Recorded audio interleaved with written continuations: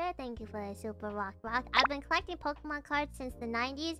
I have a pretty sweet binder, but never learned how to play until yesterday. Now I'm addicted thanks to you and Wawa. Yeah, I've never actually played the Pokemon game proper, but now I'm like, I think I want to get into it. Because I always thought collecting cards was cool. And I started collecting Pokemon cards when I was in Japan. But now I'm like, ooh, maybe I want to actually play the physical game.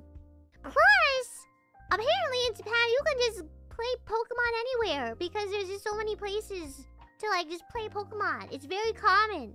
There's like Pokemon card shops everywhere.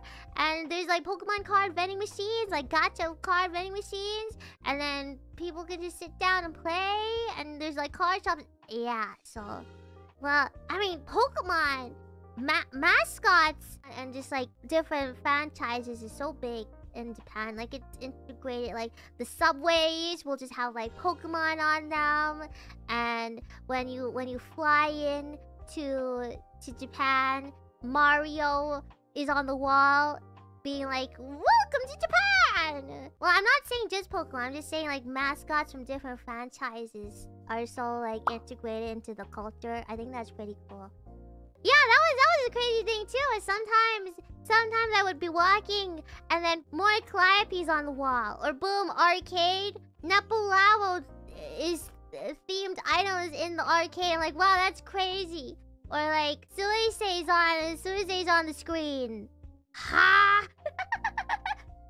It feels so surreal.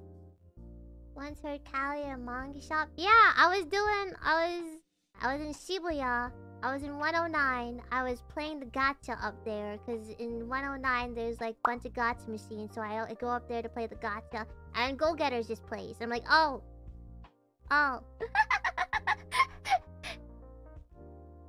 That'll be you one day. We'll see.